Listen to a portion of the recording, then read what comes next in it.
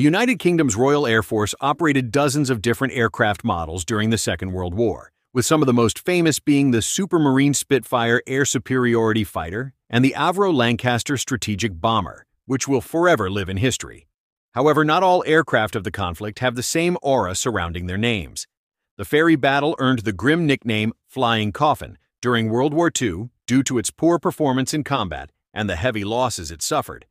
Designed in the early 1930s as a light bomber, the aircraft was already obsolete by the time the war began in 1939. It was slow, with a maximum speed of only 257 miles per hour, 414 kilometers per hour, making it an easy target for faster and more agile enemy fighters like the Messerschmitt Bf-109.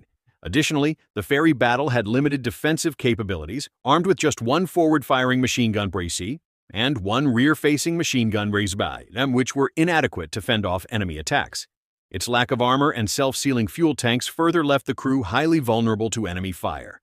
The Fairey Battle's vulnerability was starkly highlighted during the Battle of France, 1940, where it suffered devastating losses.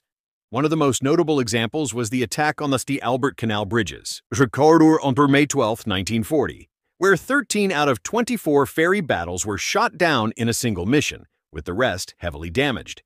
This mission underscored the aircraft's inadequacies and cemented its reputation as a death trap. Overall, the Fairey Battle had one of the highest loss rates of any Allied aircraft during the early stages of the war, as it was outclassed by advanced German fighters and anti-aircraft defenses. The psychological impact on its crews was profound. Many pilots and crew members knew they were flying a highly vulnerable aircraft, which further contributed to the Flying Coffin nickname.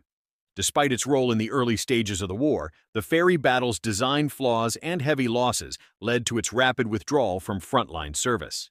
The term Flying Coffin reflects the tragic reality faced by the brave crews who flew this aircraft into combat, knowing the odds were heavily stacked against them.